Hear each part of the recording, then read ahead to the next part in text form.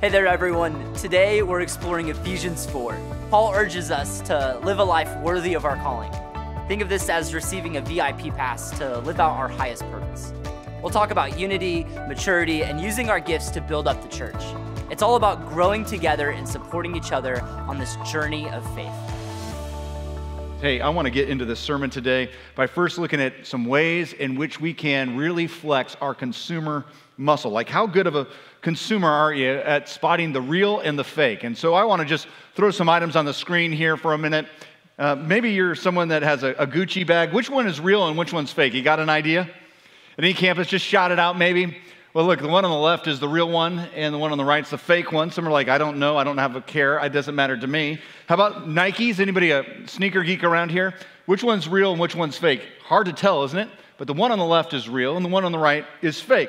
Back in the day, I think it's easier, right, to spot a fake, like a $15 Rolex being pulled out of the duffel bag on the corner of the street. You knew automatically, this is probably not a real Rolex that I'm buying. But right now, this day and age, it's hard to spot a real and a fake. You don't know if you're getting Oakleys or Jokeleys or Nikes or Likeleys. It doesn't matter what you think you're getting. And if you're sitting here thinking, yeah, I don't know. I probably have a pair of something fake or something, a Louis Vuitton bag that's more like a Louis Vuitton bag that I bought at a flea market or something. I don't know if it's real or fake. Listen, it's hard to tell the difference in anything nowadays if it's real and fake, right? Like with the invention of Photoshop and other AI inventions that have come around, you're going, I don't know, is this real? Is this fake? You need to keep that in mind as we talk about the subject today of unity. Because there's some churches that know how to fake unity really well. They know how to smile at you on Sunday and stab you in the back on Monday. And Paul says, let's not be that kind of church. So I want to look at Ephesians 4 as you kind of figure out what's real and what is fake, because Paul highlights the genuine article, and that's Jesus Christ. And he says, if you want to get real in unity, then you need to follow the genuine article of Jesus. And friends, I'm here to tell you that in the book of Ephesians, they were working their sandals off trying to achieve unity because there were two groups that just didn't get along. There were the Jews and the Gentiles. And the problem was they had absolutely nothing in common. And Paul's message is pretty simple. Church, put up with one another. There's more that connects us than divides us. Can you just imagine some kind of committee that was put together to form a church picnic in the church of Ephesus, and the Gentiles are trying to get along with the Jews, and the Gentiles are like, okay, so for the picnic, do you guys want to grill pork chops? And the Jews are like, no, how about we just boil some lentils? That's not going to work for us. And Paul says, listen, there's going to be moments of incredible tension in the church. There's going to be moments where you just go, I don't know if we have a lot in common here. And Paul says, it's not going to be easy, but it becomes easier when you get back to the core tenets of our faith. And those are the things that unite us. Take a look at Ephesians chapter 2, verse 15 and 16, to re-embrace what it is that Paul has called all of us to. Two groups being one. He says, he, meaning Jesus, made peace between Jews and Gentiles by creating in himself one new people. Yeah, we're a new humanity in Christ Jesus from two groups. Together as one body, Christ reconciled both groups to God. And when we get into Ephesians 4 now, what we're going to study, which is page 948 in the Bible that's in the chair rack in front of you, and if you just have a smart device, just get on your web browser and type in Ephesians 4. We're just going to follow along with it. Paul's goal is to say, hey, listen, there's more that unites us than divides us. And what I love about Paul is he doesn't focus in on how bad people might be or how nasty people can become within church or any circle. He just simply focuses on the real McCoy of Jesus Christ and says, can we be more like Jesus? Shouldn't we be more like Jesus? Look how he begins in chapter 4 of verse 1. He says, as a prisoner for the Lord, then, I urge you, now catch these words, to live a life worthy of the calling that you've received. It's also been translated, and maybe it's translated like this in your Bible, walk in a manner worthy of the calling which you've been called. Like God's called all of us to follow after Christ. And he begins with kind of these 4 highlighted character traits of Jesus. Did you catch what they were? Here's what they are. Look at verse 2. Be completely humble and gentle, be patient, bearing with one another in love. Friends, can I just say, if we just adhered those 4 things to our lifestyle and treated everybody humbly, gently, patiently, and with love, there would be no disunity in the church. There'd be very less disunity within the world. And you need to remember that Paul's just steering them back to say, we are of Christ and God works within us, and these should be represented in our own life. We should be men and women who are humble, men and women who are gentle. We should be defined by our patience, and we should be known by our love. These are Christian attributes that Paul lays down, essential elements that unite the church. So let's just make a section of scripture here. Let's just title it Our Glue. That's Ephesians chapter 4, 1 through 6. And this is the stuff that just binds us together, the glue of the church, because the Apostle Paul really digs deep on this and says there's more that we have in common than that what divides us. I know there's a lot of things that we try to find in common. Things like sports teams, or maybe it's where our kids go to school, or alma mater, or I don't know, people find connection on what TV show they like or their favorite taco place, but let's face it, that stuff does not last forever, right? And so Paul says, shouldn't there be some eternal, foundational things that we should all agree on that should unite us? Some bigger things than sports teams, some bigger things than our alma mater or where our kids go to school? And Paul doesn't mess around here. He gets right to the heart of it, and he tells us about the rock solid, essential, foundational stuff that draws a church together. And when we get this right, church, we get unity right. Look at verses 3 and 6 of Ephesians chapter 4. He says, make every effort to keep the unity of the Spirit through the bond of peace. There is one body and one Spirit, just as you were called to one hope when you were called. There is one Lord and one faith and one baptism and one God and Father of all, who is over all and through all and in all. Did you catch those 7 essential and foundational truths that glue the church together? If you didn't, let's just throw them on the screen for a minute. One body, one Spirit, one hope, one Lord, one faith, one baptism, and yes, one God. One body. What does that even mean? Well, we're called the body of Christ, where Christ is the head, and we are held together by the head of Christ, and we are one body. Friends, that means that we are not the only Christians, but we are Christians only. And we have an allegiance that takes a higher precedence than anything else in this world, an allegiance to Christ Jesus. One Spirit. What is that? That's the Holy Spirit. Friends, there's not multiple spirits of God. There's one Spirit, and every believer is filled with the Spirit of God, and we have that in common. What's that one hope? That is an assurance that there is credibility and confidence in who God is and what he's going to accomplish. I know that hope often is thought about heaven and that we are one day going to be absent from the body and present with the Lord. Truly, that's part of the one hope that we all share. But the greater hope is that God is faithful and will accomplish all that he said he will accomplish. Friends, we share that same hope.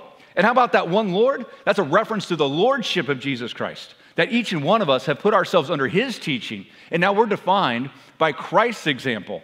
And we fall under a line of his morals and his ethics. And so that we don't just make our own and we don't go by a different standard. We're all running the same standard together, the standard of our Lord Jesus Christ. One faith, that's all of our desperate need for Jesus as our Savior. Listen, let's not think for a moment that we're saving ourselves. We all have a desperate need for Jesus Christ and his saving grace. And we all have that in common. And that one baptism, I know it's been misinterpreted in so many different places, but ultimately Paul's saying we all share in the death and the burial and the resurrection of our Lord Jesus Christ, and we all have that in common as well. And in case you think, okay, well, I don't have everything in common. No, we all have the same God that we believe in. And how does Paul define this God? He defines this, and he says, this is our Father. You know what that makes us? Brothers and sisters in the faith. And Paul says we are a part of the same spiritual family. Friends, there is more that unites us than there is that divides us. So one of the essential bonds of the church is these core tenets to our faith. And once those break apart, you invite division to the party, and everyone starts bringing in their own drama, and everyone starts bringing in their own division, and the church is fractured and weakened by it. Let me tell you, about 25 years ago, I've been here almost 25 years. I can't even believe that. I first came to Bethany, I walked right into the middle of what was known as a church split. It wasn't some kind of juicy scandal that was going on, nothing like that, just good people who were just kind of fed up with the church not accomplishing a whole lot. And I think hiring a 22-year-old senior pastor probably didn't help a little bit. You know, I think there was probably a lot of people who were like eye-rolling and whispering complaints, but as time passed on, and as that split kind of settled out, and about 90 of us remained, people started to let go of their differences. They started to let go of their agendas. Kind of a miraculous thing. We all kind of got back to the foundations of our faith. It was a great and defining moment for Bethany Christian Church because we started to work together as a team rather than trying to get our own agenda involved. And we had some big and radical shifting changes coming, things where we were going to focus on the outward of the church and have outreach and evangelism. And I'll tell you what, if it wasn't for the core tenets of people just saying it's about our 7 foundation essentials here that we agree on and we can get along, none of that would have been accomplished. We didn't rally around a vision. We didn't rally around a mission or a purpose. We rallied around the core tenets that we had in faith. One body, one spirit, one hope, one Lord, one faith, one baptism, one God. We could all agree on that.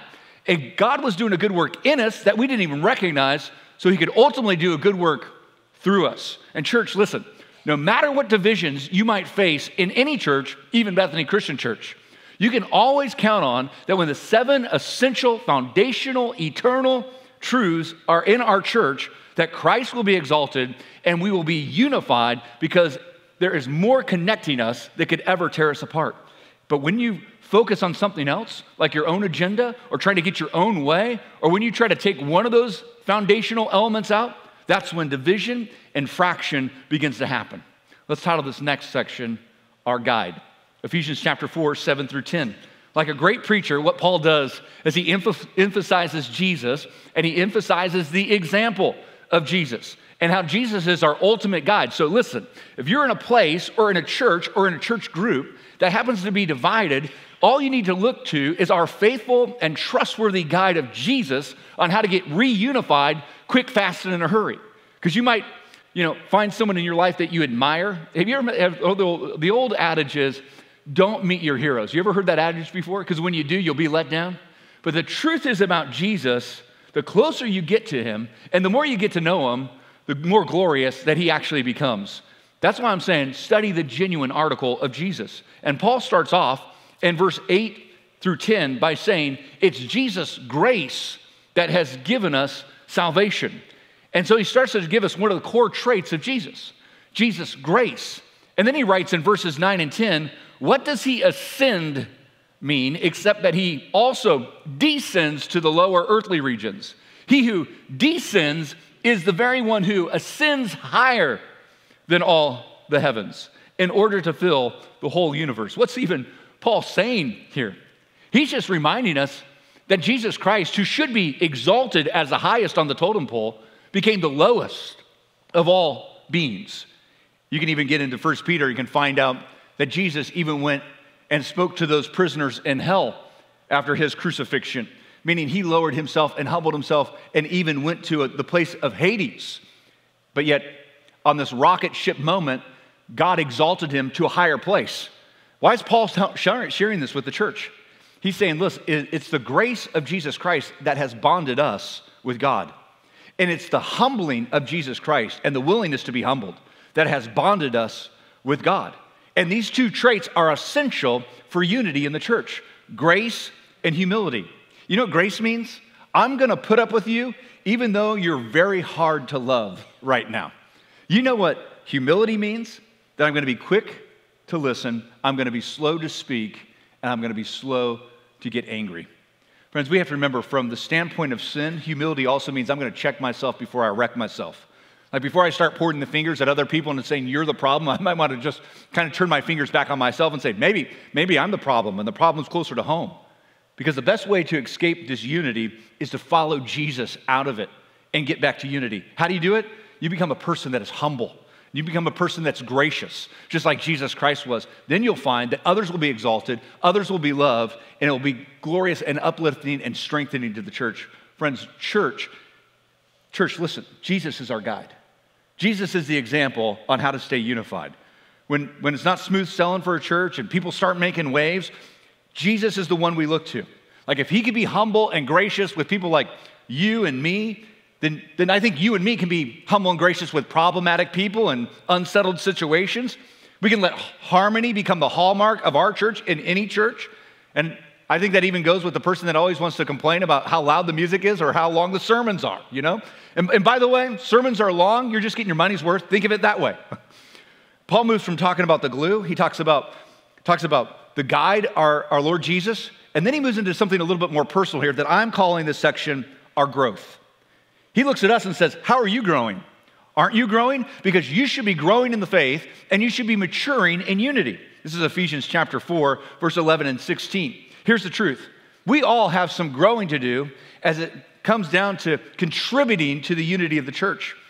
And what we find in verse 11 and following is that God has actually equipped some people in the church so that you can grow and so that you can be mature in unity. Look at verse 11.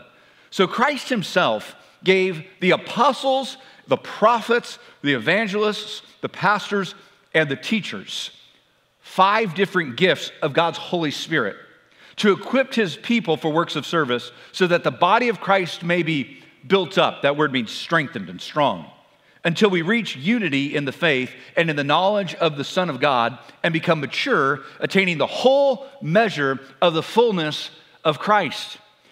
There are a lot of gifts of the Holy Spirit, but Paul focuses on 5 of them in Ephesians 4. He focuses on the ones that are about church leadership and teaching the Lord's people. That's the gifts that you usually find in pastors and elders and preachers. These gifts of the Holy Spirit are there so that you can mature and grow in unity. Now, here's the thing.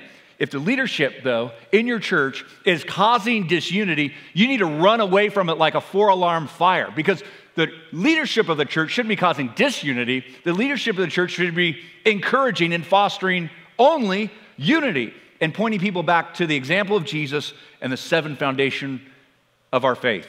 But here's the thing. Here's where you come in. Every baptized believer, did you know this? Every baptized believer has a gift of the Holy Spirit. Something that has been imparted to you when you gave your life over to Jesus that can build up the church and strengthen it. That Holy Spirit is there to do 3 things within the church. Are you ready for this? To grow the church numerically, to serve the church in the name of the Lord, and to strengthen the church so that God's kingdom prevails in this world.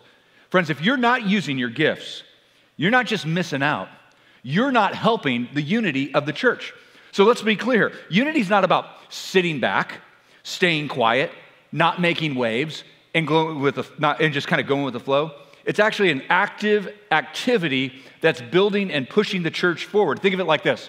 We're all in the same boat. Everybody's got an oar to hold and to row with. And trust me, it's a lot harder to rock the boat when you're rowing the boat, right? So grab your oar and let's get to serving the Lord, growing his church, and strengthening church with the Holy Spirit that's within us. So let me ask you, are you here and really contributing to the church? Because when you contribute to the church and use your Holy Spirit gifts, you're not just here for the free coffee any longer. You're here to actually contribute rather than to consume. And you're someone that can actually bring strength to the body of Christ. Yeah, even you, by using your spiritual gifts. I know there's some of you right now, you're like, what are these spiritual, like you keep talking about spiritual gifts. What are these? And you're a believer and you don't know. Here's what you need to do if you're like checked out on what I'm talking about right now. You need to get into one of our Discover Bethany experiences at all of our campuses. Okay, so you can find out what your Holy Spirit gifts are and how they can encourage the church and strengthen the church and grow the church. And you can be a man and woman on fire so that you can grow the church of Jesus Christ and actually contribute to it rather than just consume it. And I love what Paul says, that these 5 positions that you see listed off here, they're there to equip the people for good works of service. And what he's actually saying is, you need to put yourself in a place of teaching. You need to put yourself in a place where you're growing. And he's not saying just grow, he's saying grow up. Church, some of us just need to grow up. And we just need to get with the program and say, yeah, I'm not adding any value to the church. I'm just kind of sitting here. And I thought that not making waves was good enough. Paul says, no, you need to grab an oar and start paddling, and you need to start growing in your faith and growing up in your spiritual life. Because we're being led by faithful church leaders. I don't want to brag about the church, but listen, I don't think you understand how healthy a church like Bethany Christian Church is. A place where you can go, where there's out scandal, where there's out doctrinal issues. We're not arguing or bickering over things that really don't matter. For the most part, every single one of us is on mission and on fire to do outreach and to grow the kingdom of God, to strengthen the church and to serve in the church. That's an important place, Bethany Christian Church. You don't see too many churches kind of like that. And I've been in churches that aren't like that, and let me tell you, it's no fun to be a part of that kind of place. But when you find a church that is unified and has the foundations of our faith, you can find yourself saying, I want to grow and I want to grow up to become more mature to keep this place healthy and strong. And that's exactly what Apostle Paul says in verses 14 and 15. He says, you start holding on to growing up and maturing, then you'll no longer be infants tossed back and forth by the waves, blown here and there by every wind of teaching and by cunning and craftiness of people in their deceitful scheming. Instead, speaking the truth in love, you will grow to become, in every respect, the mature body of him who is the head, that is Christ. What's Paul saying?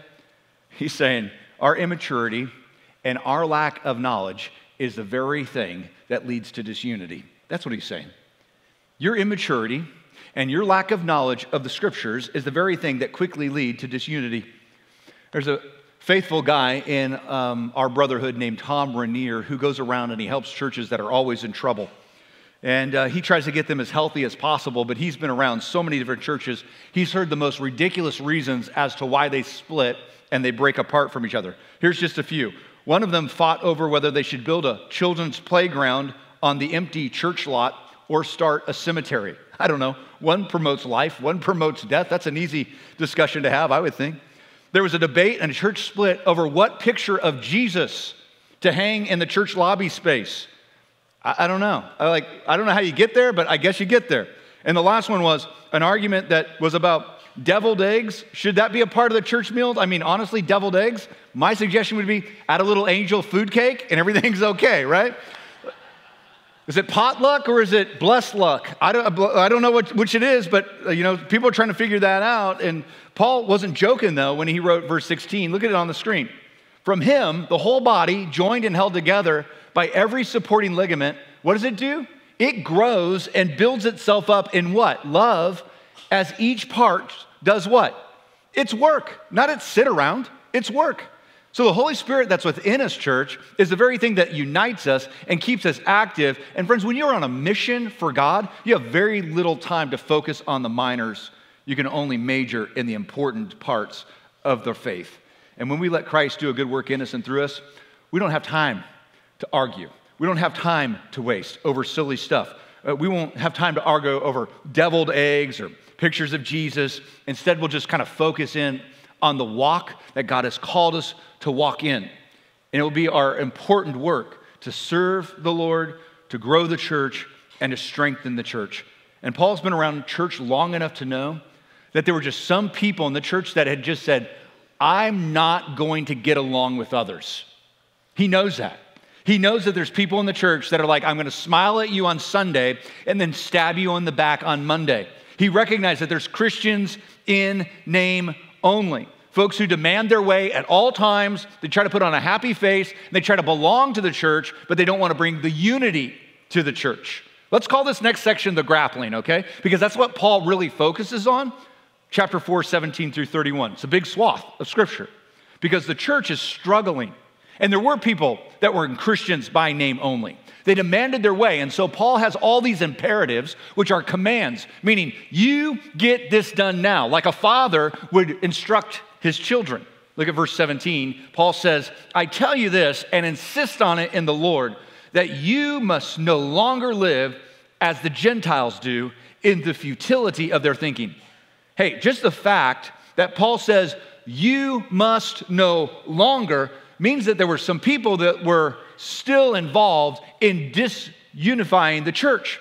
They've hit the I'm done button when it came to unity, and they've gone back to their own selfishness and their own sinfulness. Friends, these people weren't speaking the truth in love when it came time for disagreement. They weren't seeking forgiveness when they've wounded somebody. And the root of their issue, well, Paul says in verse 18, take a look.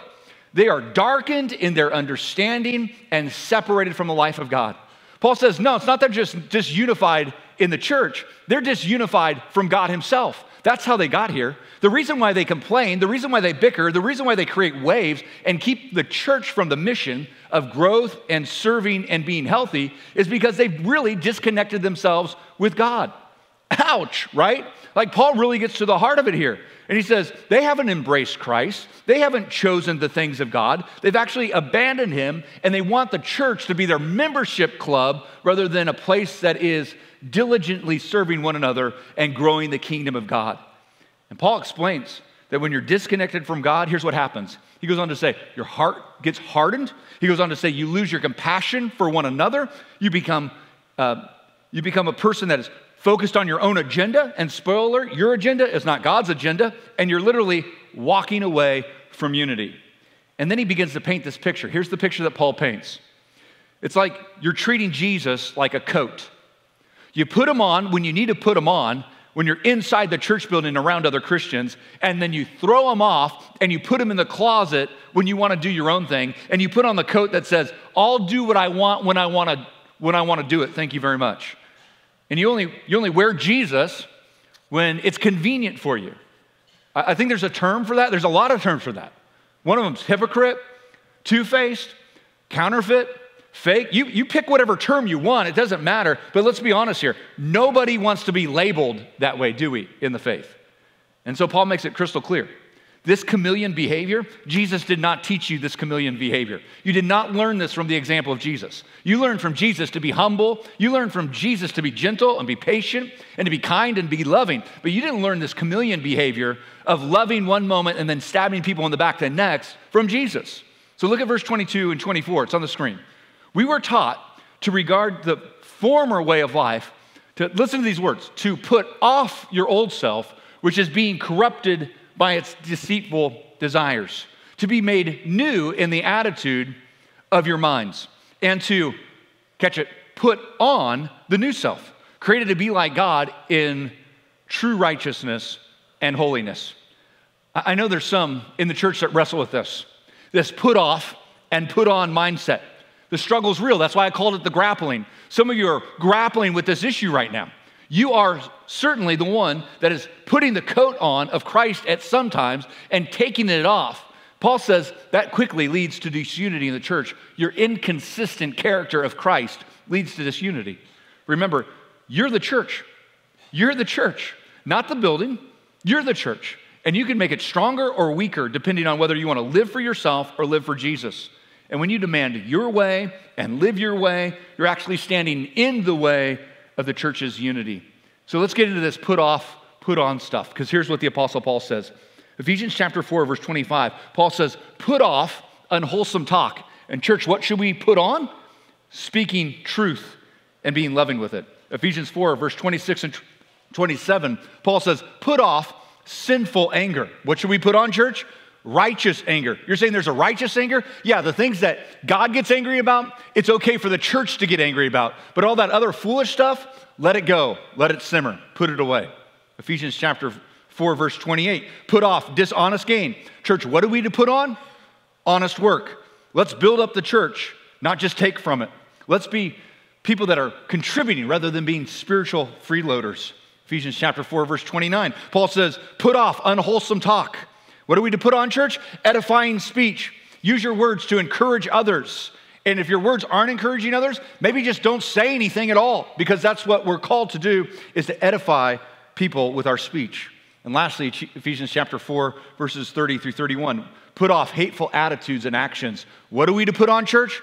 Loving attitudes and actions. Like our old destructive ways are like a bad sequel, never to be going back to again. And the Spirit is grieved, Paul says, when we revert back to our old selves and we fail to honor Christ Jesus and fail to strengthen his church. So what you do has an effect on the people around you. And Paul's making it clear. Put off some things, put on some things. And my question to you is, what do you need to put off and put on? What is it that struck you in that list of things that hit your heart and said, ooh, I need to put this off and to put this on for the sake of being consistent with Christ and the sake of the unity of his church? Hey, this last part, Ephesians 4, the last verse of the scripture, 4:32. Let's title this section, God's Grace. So here, Paul uses kindergarten terms to tell us his thesis. Here's his thesis. Be kind and be compassionate to each other. Forgive each other, just as in Christ, God forgave you. Did you catch it? It's like chapter 4 for dummies. If you didn't understand the full chapter, if you didn't understand what I just had to preach on, all you need to know is Ephesians 4, verse 32. Be kind, be loving, be forgiving, just like God forgave you in Christ Jesus. Okay, that doesn't mean that you just go, okay, I'm frustrated and I'm not going to tell anybody. No, that leads probably to greater frustration. If you're frustrated about something, you need to remember how much God forgave you. And maybe it's a little grudge, and you can say, you know what, I'm going to let that go. But maybe it's something bigger. I'm going to go talk to the right person about this rather than talk to everybody else but the right person. Having a new nature doesn't mean you don't ever feel angry ever again, or you're never bitter anymore. No, Paul's saying You're going to be bitter. You're going to be angry. But in those moments, let's remember, be kind, be compassionate. I mean, forgive each other, just as Christ has forgiven you. I mean, let's be mindful of what Jesus teaches about how we dishonor others. He says in Matthew 6, verse 15, if you do not forgive others their sin, then neither will the Father forgive you of your sin. So your forgiveness has a direct impact on how God forgives you. And we need to wise up that the way we distribute grace is the way that grace will be distributed to us. It's like the old story I heard about a couple celebrating their 50th wedding anniversary. And all the grandkids were there. They were newlyweds, and they asked Grandma, 50 years, how in the world were you able to put up with Grandpa for 50 years?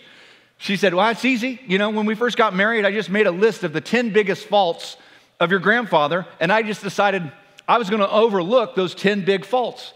Of course, the grandkids were just like, well, tell us, what are those 10 big faults? She said, you know, I never wrote them down, not once. Just when he did something that made me mad, I just thought, you know what? He's lucky that's one of the 10. And I think, church, if we just had that attitude, if we just kind of had that same mindset, hey, you should be lucky that's one of the 10. And I'm going to forgive that fault, and I'm going to let it go. I'm going to let God's grace prevail in this one. How different would the church be? How different would your life be? How different would your home be if you just said, I'm going to dish out the grace that I've experienced from God. I'm going to forgive as quickly as Christ Jesus has forgiven me. You want to know the answer to all this division in the world and division in the church? I know you're going, well, yeah, it's unity. No. Because unity has all those concepts of uniformity. Like I got to be like them to be accepted by them. No. We're not talking about commonality. We're not talking about uniformity here. We're talking about unity. That you can be different and still loved. That you can have a different background and still be accepted. That you can have a different way of looking at the world and still be welcome. That's what unity is. Here's the thing. I've been a part of a lot of sports teams, okay? And we all wore the same uniform. And we had the uniformity stuff down. But when we got on the ball field, there was zero unity. Like we looked like a team, but we didn't know how to play like a team. So let me remind you of this. Paul is saying that because of Christ Jesus, there is now only one race, the human race. And there is only one problem, and that is sin. And there is only one Savior, and that is the Lord Jesus Christ. And there is only one hope, the resurrection of the Lord Jesus Christ. There is only one body, and friends, that is the church. And you as a believer are a part of the church, like that or not. And God's solution to our division? Well, it's completely different than what the world offers, but it's not a distant idea.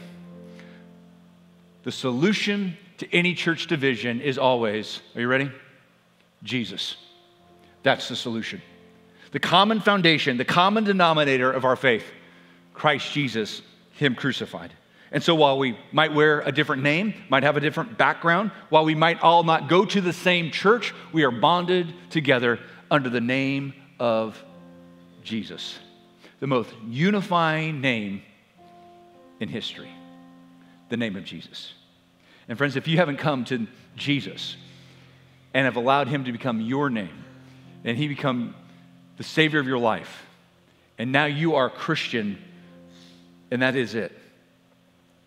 You can do so by coming to Jesus Christ and being buried with Him in baptism, sharing in the death, burial, resurrection, and finding one of those core foundations of our faith, forgiveness and love, and being part of His church to help strengthen this bride of Christ and to go on the mission of Christ to make other disciples who make other disciples who make other disciples. Friends, when we fully commit ourselves to Jesus and to following Him, this world will never see anything like the church and the unity and the love that we possess. Will you pray with me? Father, as we move out of here today, I know we're going to be facing a world that is hostile to our faith and has been completely divided by a number of things. I mean, politics comes to mind right now. Divisions of wealth, even our own skin color or background or ethnicity. But Father, may the church shine brightly like a city on a hill that is so diverse and so welcoming and so loving that the world stands back in awe about this great mystery, how unity could happen through such great diversity. And may they know that it's only because of you, Father, only because of Jesus. And it's not that we have the same sports team in common, it's because we have the same Lord in common. We have one body and one faith and one hope. And so, Father, may you be our bond. And may not just Bethany Church, but your church be more unified today than ever before. And we pray in Christ's name. Amen.